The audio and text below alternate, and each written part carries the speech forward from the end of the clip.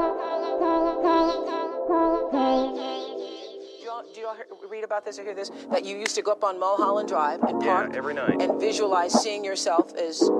Yeah, I would visualize, This is when you were broke and poor. You know, right, having directors interested in me and people that I respected saying, you know, I like your work or whatever that is, and I would visualize things coming to me that I wanted or whatever. Drive home and think, well, I do have these things, and they're out there. I just don't have a hold of them yet, but they're out there. I wrote myself a check for $10 million for acting services rendered, and I gave myself 5 years, or 3 years maybe, and I dated it Thanksgiving 1995. Just before Thanksgiving 1995, I found out that I was going to make $10 million.